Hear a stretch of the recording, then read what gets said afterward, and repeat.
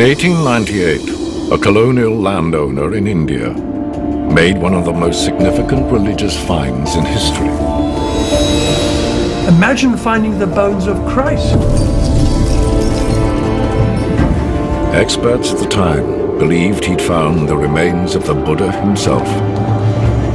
This is mind-blowing stuff.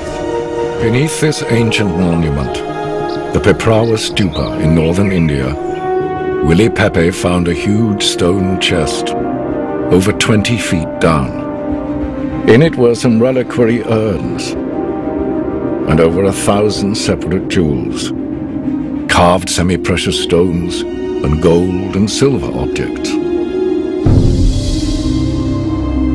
A fraction of them preserved here by the family for over 100 years,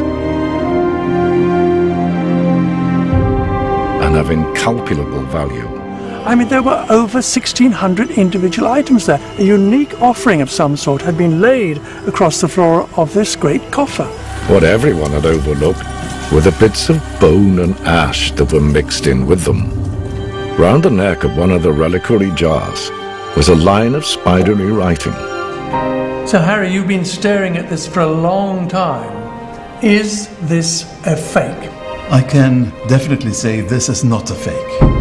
The script is absolutely authentic. The object is authentic. The language is the language of that time and that area of India.